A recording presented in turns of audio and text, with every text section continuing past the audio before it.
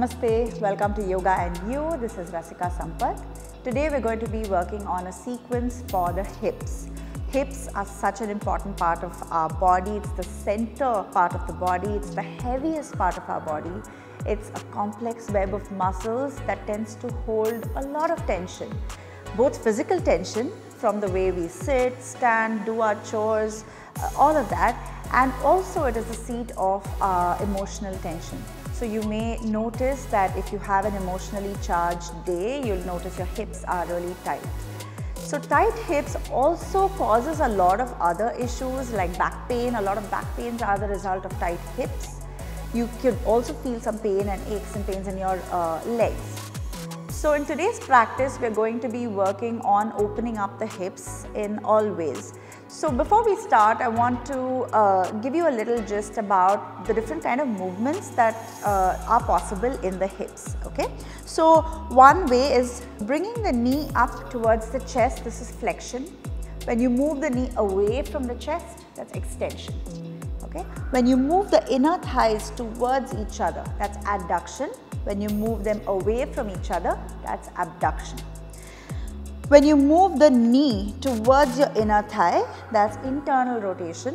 When the knee moves away from the opposite thigh, it's external rotation.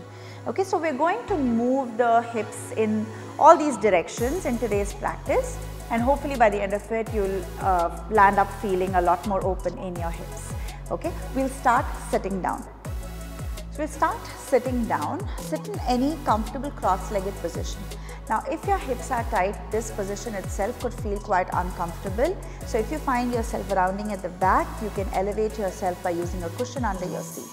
Okay? So we'll sit up nice and tall wherever you are and rest your hands comfortably on your lap, close your eyes, and we're going to start focusing on the breath. The most important thing in any yoga practice is your breath. And your breath has a beautiful way of helping you release tension, which is what we're aiming to do in today's practice as well. So inhale and focus on exhaling for a longer period of time. Continue that way. And as you exhale this time, can you find a little more release in your hips, bringing the knees a little closer to the mat probably.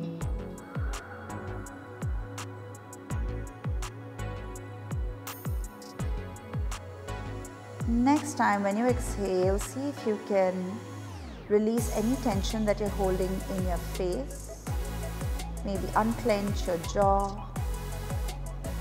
Release the lines on your forehead.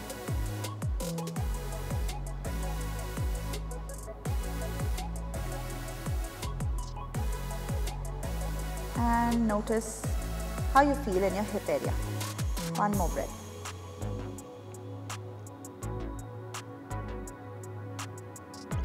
All right, gently blink your eyes open. And now we'll bring our feet onto the mat. About hips width apart.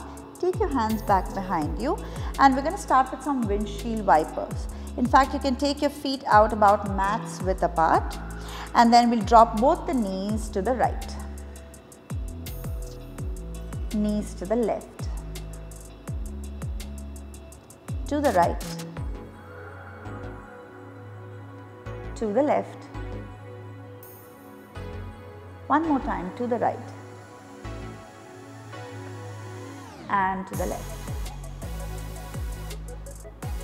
Come back to center, cross your ankles and come into tabletop position.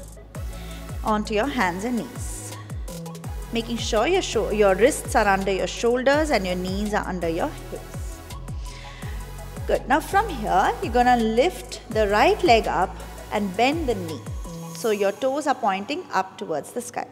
From here, we're going to rotate the hips. So just taking circles with your knees, feeling like your thigh bone is moving around the hip joint. Okay, we're promoting the synovial fluid here, lubricating the joint. And one more circle. Good.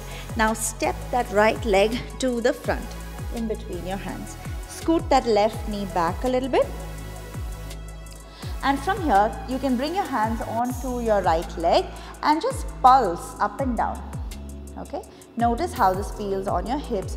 You'll realize with these movements how tight your hips really are. You might find these movements itself very difficult.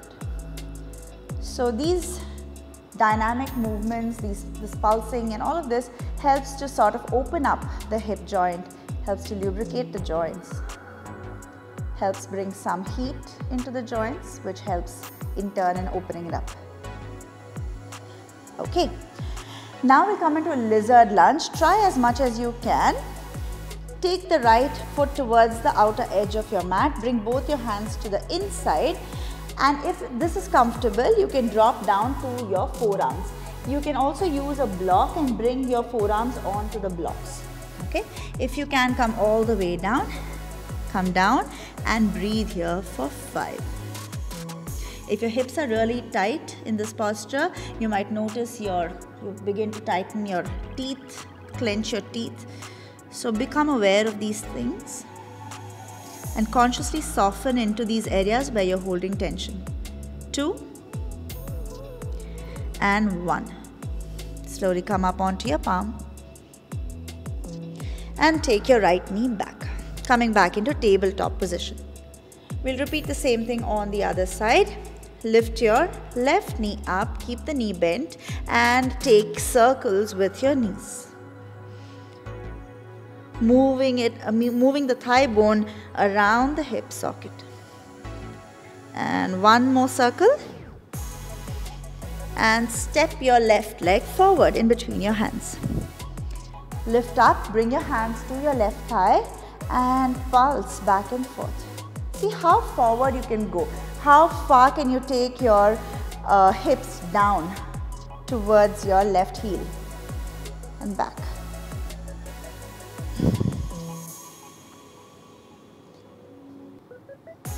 Okay, now if you feel sufficiently warmed up, you can bring both your hands to the inside of your left foot, move the left leg out towards the outer edge of your mat and come into lizard lunge. Forearms down, either on the blocks or on the mat. Become aware of your tension in the face or in any other part of your body. Maintain congruency between your hips, your knees and your ankles, which means that all these three are facing the same direction. 3, 2 and 1. Inhale, come up onto your palms. Take that left knee back into tabletop position. Tuck your toes and find your way into downward facing dog. If your lower back feels strained, you can put a slight bend in the knees and stay here for a big breath in, big breath out. Good. Now inhale and lift the right leg up towards the sky. From here, bend your knee and again take the same circles that you did in tabletop position. Do that here as well. Just 3 circles, big ones. 2 and 3. Good. Now do your best to step that right leg forward to the front of your mat. Now take your right foot over to the left side of the mat. So the right knee is still towards the right. We're coming down into pigeon pose, Ekapada Rajakapotasana. Drop your shin down, drop your hips down. If you find this very difficult, you can slide a cushion under your left bum and sit on it. You'll find some elevation that way. What you want to avoid here is to sink the weight onto the right side. Okay, so if you feel the weight going to the right side, elevate yourself. Use something under your right hip, and square the hips more. You want to think of drawing the right hip backwards and the left hip forwards. Okay, so you find that squared position. Take your hands by the side of your right leg and lift yourself up. Feel that stretch in the right hip and breathe here for another 3, 2 and 1. Slowly Lean forward, lift the knee up, take the knee back into tabletop first, and then lift yourself up and back to downward facing dog. Take a big breath in, big breath out. Lift that right leg up and bend the knee and open the hip. So you want to stack that right hip over the left. You're just releasing that hip flexor, which you flexed right now by coming into pigeon. You're just opening that part of the body out and exhale to bring it back down. We'll repeat everything on the other side now. Inhale and lift the left leg up, three-legged dog. Bend the knee and take circles with your knees. Nice big circles. 1, 2, 3. Step the left leg forward to the front of your mat and take your left foot over to the right side of the mat. Drop the left shin down, drop your hips down as much as you can. Use props if you need to, and try to find an upright position as much as possible. You might, if your hips are tight, it might be impossible nearly to sit upright, in which case you can bring your hands forward and slightly lean over the left shin, that's fine. You can even use blocks under your hands so you get a little bit more of that lift. Okay, we'll hold for another 3, 2, and 1. Gently pick yourself up, send the left knee back into tabletop first, and then make your way into downward facing dog. Take your left leg up, inhale, bend the knee and open the hip. You want to stack the left hip over the right. Trying to get that left knee up towards the sky. And exhale to release. Come back to your downward facing dog. Let's take a clearing breath. Inhale through the nose. Open your mouth and sigh it out. Try to step your right leg to the outside of your right hand and the left leg to the outside of your left hand. Squat down. Find Malasana squat. Lift the spine up. So you want to think of lifting the crown of your head upwards so your spine lengthens. Use your triceps or your elbows to push the knees outwards and bring your hands to your heart center. This is such a lovely posture for everyone, especially for women. Really helps strengthen and open up the hips in equal measure. Stay here and breathe for another 3, 2, and 1. All right. Now slowly come down to your tush and lie down on your back. Okay. Now lift your feet up towards the sky. We're going to come into happy baby pose. Hold on to the outer edges of your feet and draw the knees down towards the mat. Keep the lower back into the mat, pressing into the mat, and we'll stay here for 5, 4, 3, 2, and 1. Gently hug the knees into your chest. And now drop the left foot onto the mat and cross the right ankle over the left knee. Okay, into like a figure of 4 position. Gently draw the left knee into your chest, thread the needle and hold behind your left thigh. Pull the left knee in towards your chest. Use your right elbow to push the right knee away from you. Feel this on the right hip.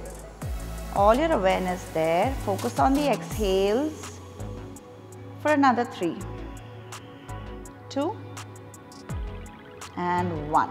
Now drop the left foot down.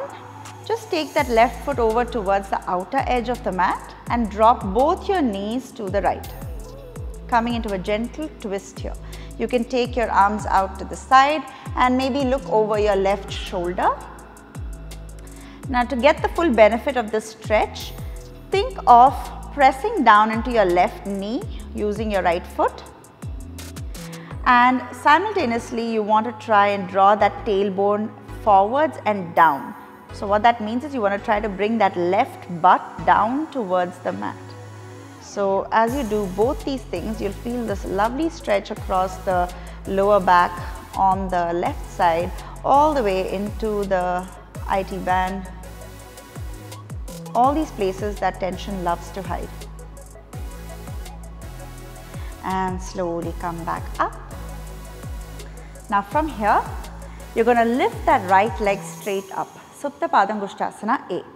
You can wrap your hands around your calf, around your ankle, and if you're really flexible, you can grab your big toe with your peace sign fingers. And if this is comfortable, you can release your left leg onto the mat. Wherever you are, focus on lengthening the hamstring, the entire back of your right leg in fact, and stay for another 3, 2, and 1. Supta Padangushtasana B now. Open the right leg out to the right side. You can bend the knee into a 90-degree angle, hold on the inside of your right knee and press it outwards. The left hip will not change, it will remain unmoving. 3, 2, and 1. Slowly bring the right knee back to center.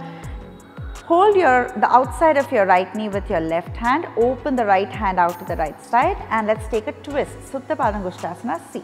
Take your right knee over to the left side. This is a modified version. The full version is where you can straighten the leg. If that is too intense, you can keep the knee bent. This will get you the stretch in all the places that you need. Focus on bringing the right shoulder down towards the mat. Okay? So it's okay if your right knee is lifted up. One more breath. And slowly come back to center. Hug the right knee into your chest and drop the right foot down. We'll repeat on the other side. Threading the needle first. Cross the left ankle over the right knee. Pull the knee in, right knee in towards your chest. Thread the needle as you hold the back of your right thigh and pull it in towards your chest. Use your left elbow to press the left knee away from you and stay for another 3, 2, all your awareness to the left hip, and 1. Slowly set the right foot down, scoot that right foot towards the outer edge of your mat and drop both your knees to the left. Take your arms out wide. Again, focus on drawing that right knee down using the left foot. Simultaneously focus on drawing that right sitting bone down as well. 2 and 1. Slowly come back up.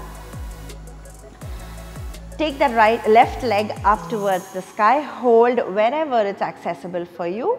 You can hold behind the calf, ankle or the big toe.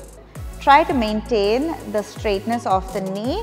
If it's too much on your hamstring, you can put a micro bend, but try to straighten the leg as much as possible. It's okay if your leg is somewhere here. If you're able to keep it straight, you can even hold behind the thigh, no problem. But I want you to try and straighten the knees as much as you can, okay? Stay for 5, 4, 3, 2, and 1. Take that left leg out to the left side. You can bend the knee like you did the previous side.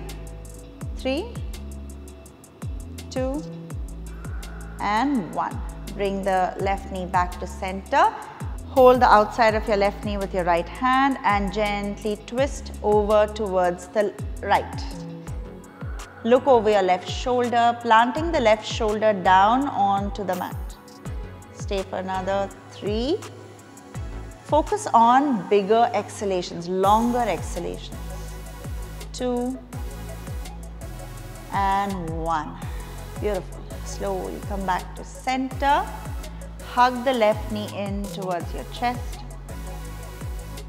And slowly bring both your knees in and rock yourself up and down until you come up to seated.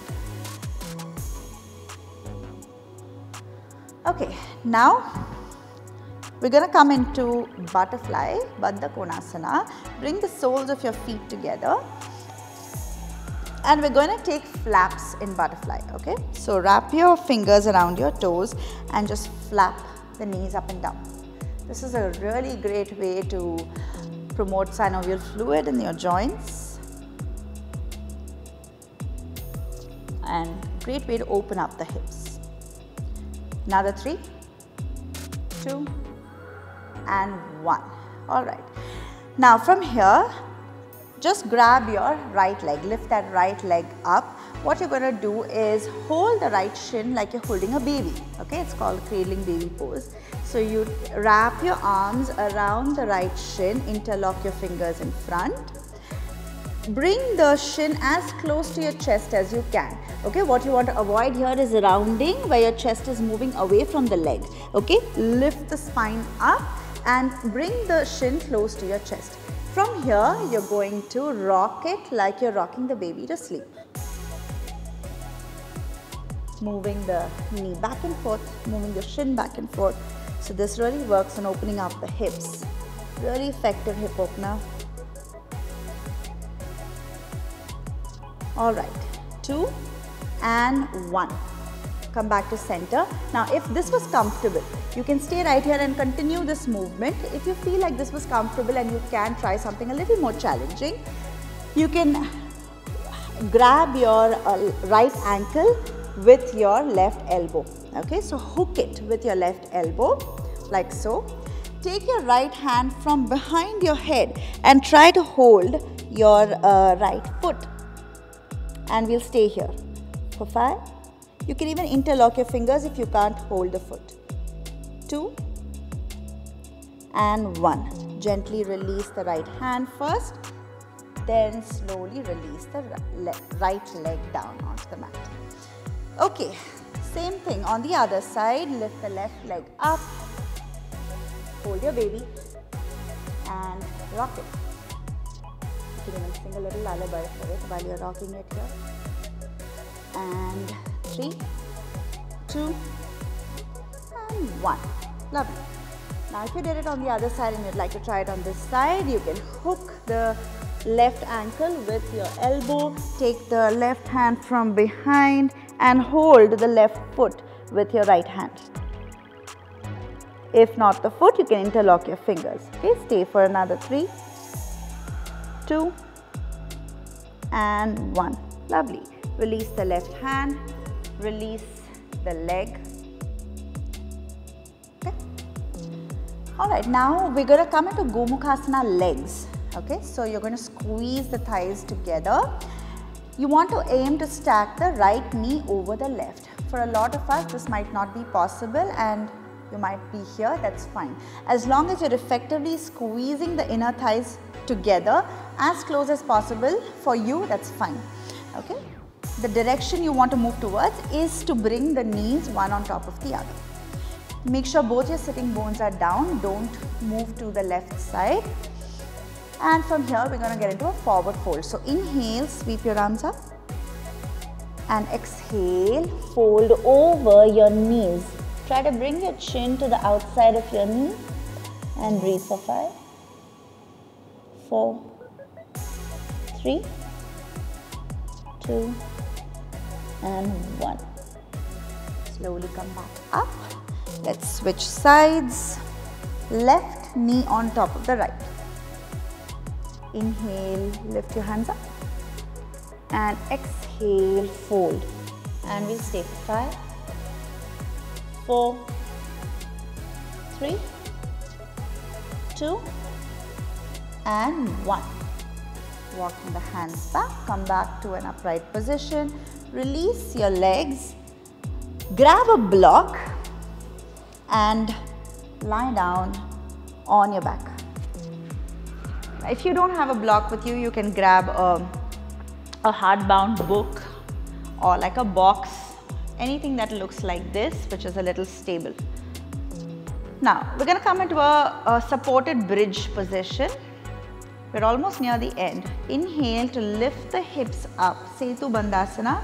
Slide the block. I like to use the medium height. Slide it under your sacrum. Okay, the sacrum is the place in between the lower back and the butt. Okay, so the flat part of your back, that will be your sacrum. So you slide it over there and you can stay here in this constructive rest pose, in this supported bridge pose. And from here, if this is comfortable and you'd like a deeper stretch in your hip flexors, you can lift that right leg up towards the sky and then slowly drive it down and bring the heel to the mat. Same thing, lift the left leg up and draw the left leg down, heel on the mat. Okay, so you'll feel a nice, beautiful stretch along the front of your body, the hip flexors and the psoas.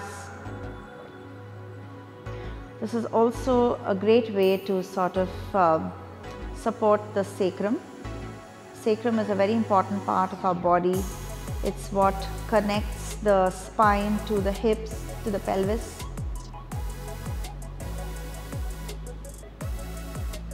And we'll stay here and breathe for another 3, 2, focus on the exhalation, and 1.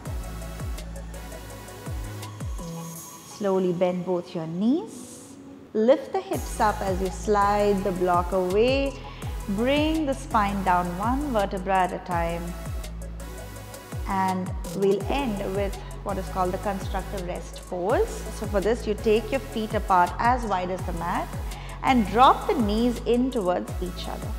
This is a great way to reset the SI joint, and it's also really nice if you're facing lower back pains and lower back stiffness. Great way to just relax here.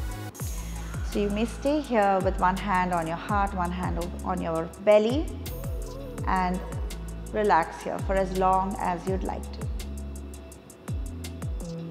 Thank you so much for practicing with me. Just a word of caution that sometimes when we practice deeply into the hips the way we did today, it is sometimes possible that it brings to surface some uncomfortable emotions, because the hips are a seat of our emotional tension. So if you experience something like that, know that it's absolutely normal and completely alright to feel that way. That being said, hopefully after your practice you feel a lot more comfortable in doing your everyday things, sitting, standing, walking. All of that becomes so much more comfortable when your hips are open. Have a lovely day, and I'll see you in another episode of Yoga and You.